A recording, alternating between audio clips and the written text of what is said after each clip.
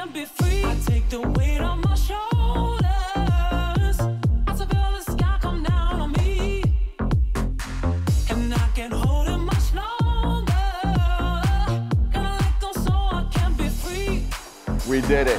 We are here. Welcome everyone to Foul Territory Live. Every single weekday during spring training, we'll be here 11 a.m. Eastern time for you. Scotty Braun, AJ Przinsky, Todd Frazier, Eric Kratz, the whole crew with you. Nerve it took to say that in a paper and then go and tap the shin guard of the guy, you know, that is the most feisty player on the team. What do you expect to happen? You know what I'm saying? Like, of course, Yachty has neck tattoos. Of course he's going to fight you if you call him out. Listen. You know, but that brawl itself was wild because there was so much going on. You know, I was kind of in the middle of that for a while, and wherever the wave was taking you was where you were going to go. You couldn't control that at all. I tell them, this is what I tell the players. I say, hey, just do the math. You sacrifice 10 years of your life so you can make all the money that you can make in baseball. And then let's say you retire at 35, 40. You have until you die to do whatever you want. So if you want to drink, if you want to go to clubs, if you want to party, if you want to hang out at bars, you got from 35 until you die to do all those things. Some of them are dumb. And some of them are like, yeah, I like it, you know. Wait, which one's dumb? Which ones are dumb? I mean, I can't be on the grass when the pitcher is even coming set. Like before the pitcher even comes set, I have to be on the dirt. You know what I'm saying? Like it's like, what's a step on the grass so that I can creep into the dirt? You know, when the ball is being released, yeah, let me be on the dirt. But after that, let me be on the grass and like preset and start come forward and on the dirt. This is like a super quick question with probably a long answer. Are you a Hall of Famer? Yeah, you know me about being long-winded, huh, Kratzy? You know what? I don't know. I mean, you know, if this was based on the criteria that was in, like, when I was first coming up, I would say not even close. But the game is a different game now, and I just don't know how many more 200-game winners we're going to even have, you know? I don't know what that is. I know I've done some cool stuff. I know I've still got to do some cooler stuff, but, you know, I don't have any Cy Youngs, which probably hurts my case. The problem with that was always, it wasn't my fault. I pitched pretty good. It was always Clayton Kershaw's fault or Roy Halladay's fault. You know, those guys were just better. You know, they were just better than me. And nothing wrong with that, man. I've been second a few times, and second always to someone great. So I can appreciate greatness, and I've pitched with a lot of great guys. But you know, I don't know. As far as in my era, Kershaw, Scherzer, Verlander, Greinke, you know, those were kind of my guys that always pushed me. Those were coming up with those guys, always wanting to one up, you know, one of them all the time. Those are the guys that pushed me. I think probably all four of those guys are Hall of Famers. I don't know. It might be a just miss. It might be a just make. I don't know. It might be a Veterans Committee. It might be a no chance. I have no idea. We'll wait and see.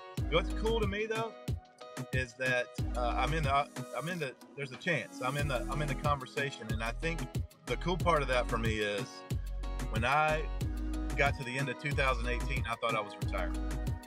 If I had retired at the end of 2018, we're not even having this conversation. We gotta ask. Like, I know a good I know the Twins doctors. Like the ankle. What do we got? The ankle's good, right? The ankle, everything's good. Like, I mean, you can tell us what you want to tell us, but I want to know because you were the biggest story this offseason. Like, did you get like a Giants tattoo? Did you get like a Mets tattoo somewhere? Because, you know, you're there for these press conferences, and then I heard about you working with the Twins guys this offseason. So, like, what happened? Tell me in your words, because as a former player, I want to hear it from a player. What happened? Well, what happened was I had a surgery in 2014. I broke my fibula sliding into third base. I slid late. My cleat got caught. broke my fibula, so needed surgery there on my foot. And they repaired it, and then from then I played with no problems for 8 years, 8 seasons in the big leagues, 1 more in the minor leagues, and I never had a problem. So I'm going into the Giants physical thinking, this is a no-brainer. Like, for sure I'm passing this physical. I mean, I played last year, no issues at all. I felt the best I've ever felt in my life. In the off season, like 3 days after the season was over, I was back in the gym. I was already taking ground balls and hitting. So I was like doing full baseball activities, getting ready for spring training when I went for this physical. So I'm thinking, no doubt about it, I'm passing. And then when Scott called me, came into the room, he told me it was the ankle, and I said, what? So I was confused. He was shocking. The news were very surprising to me and my family, because there is 0 treatments logged into my medical records in MLB. So it's not like I'm spending every single day of my career in the training room before games, so I'm not getting any treatment. My ankle doesn't hurt, so it was confusing for sure. But they're saying that they're looking at the future, so 8-10 years down the line, something might happen, yada yada. And you gotta understand that when you do a 13-year deal, 12-year deal, and stuff like that, then it's all about risk management. So when you see something like that, I can see why the red flags, and that's why we transition into a 6-year deal with the options. And now if I want to keep playing, then I have the options there. I just gotta keep playing good baseball. But it's just part of life. You can bitch about it, or you can keep moving on and keep playing baseball, and that's what I'm gonna do. So, are you going to be able to pitch back-to-back days? How does that conversation go with the Mets too? Like, hey, this is what we want you to do while you're there. Balancing that with Team Puerto Rico, because a lot of guys have certain rules and restrictions. What's the deal there? Yeah, I got the same restriction. I won't pitch back-to-back days because it's early March, mid-March, so I can pitch. If I pitch today, I have to be the next day off. So with 1 day in between, that's fine. That's really good, I think. Was there another player that had your song? I think it was William Contreras. Yeah, Contreras, yeah. So like, you drill him? Or you're like, dude, that's my song, bro. Edwin, there's millions of songs. Like, tell him to pick something else. That's your damn song. I got a fun story. Like, last year, I think the last game of that series, late September, we was playing Atlanta. So I came to pitch because I got like 3-4 days off. I came to face, I think, 1 or 2 batters, and they bring him as a pinch hit. So they play my song, and I start laughing. I want to start laughing, but I myself was laughing inside. And I say, oh, I have to strike out this guy to let him know that's my son. Your favorite pair of shoes you have right now, because you're a sneakerhead. I love shoes. Your favorite pair of shoes, and how many did you bring to spring training? How many pairs? Oof, I only brought 2 pairs in spring training. That's it? Disappointing, right? Yeah, because you only brought 2 pairs of tennis shoes to spring training. But remember, I went through the ankle thingy, right? And I started doing my research. So the more I talked to doctors, they said that if I want to be able to play 10, 12, 15 years, whatever, whenever I want to retire, he said that the shoe has a lot to do with, with the stuff that they're talking about on the ankle in the future. So he said, try to wear the same shoe with the same insole, so you're not wearing shoes that are uncomfortable and might affect the area in the long term. Yeah, we weren't against it at all. It was just like AJ just said, we don't want this to be a determining factor in a crucial game, and I guess there's no way around that. But yeah, like the disengagement rule with the pitchers, like you only take twice. To me, they want more action in the game. That's kind of a lazy way to go about it. Same with getting rid of the shift. Obviously, the shift was a lot more polarizing. There was more opinions from both sides on that, and it was more split from a player's perspective. But to me, like the shift, you should be able to play your defense where you want to play them, and that they shouldn't limit you to do that. Yeah, all Puerto Rican players are dyeing their hair blonde, so I'm playing the WBC. That's why I got my hair blonde. Last time y'all did that shit, y'all lost. Yeah, we lost, but like, change the color. Man, go red. We did something special for Puerto red. Rico. Like, go red this time. Go red. blue. Yeah, switch the color. Everybody going like this. How's the BP over there? I mean, Vlad Guerrero's got to be putting on a show. Bo Bichette, man, how is it watching the boys there taking BP, especially down there in Florida where you're at?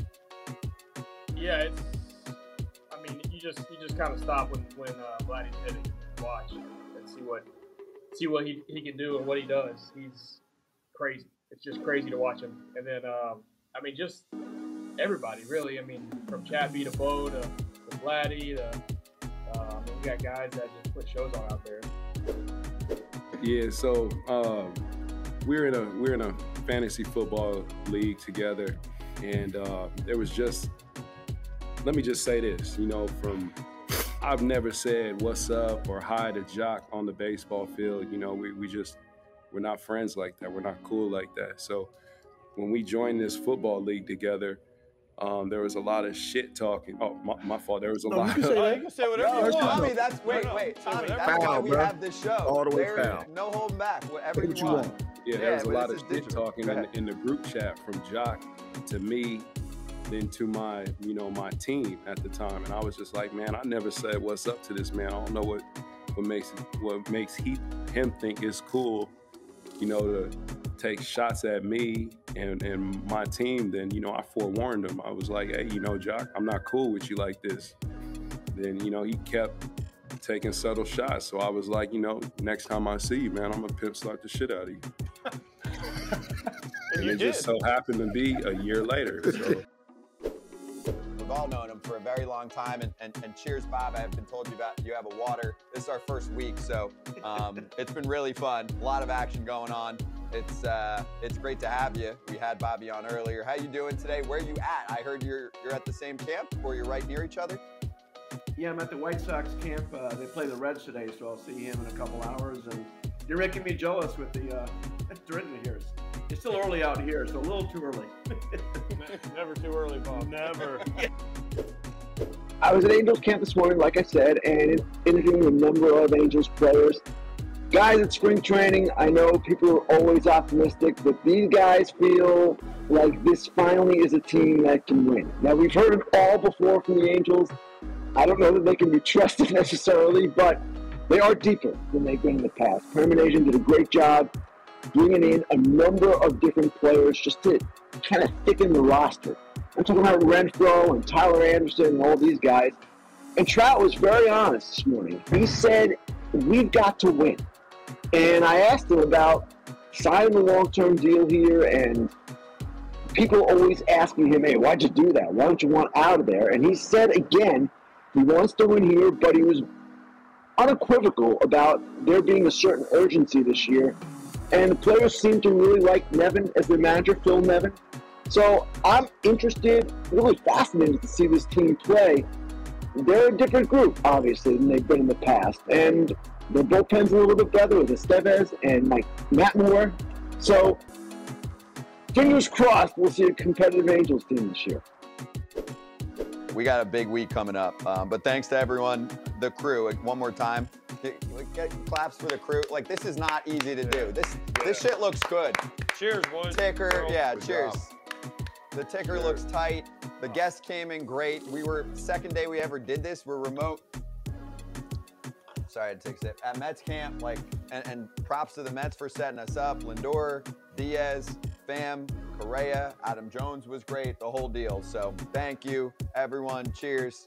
Enjoy yourselves. Get a nice steak dinner or have a drink or two on a Friday night. And thanks for listening and being a part of Foul Territory in our first week in business. Hashtag FT Live if you want anything. Also, there are some ridiculous clips on some of our socials, so check them out. TikTok at Foul Territory Show, at Foul Territory TV on Twitter. I'm not going to be like that, shameless plug person. This video will handle it for me. See you Monday.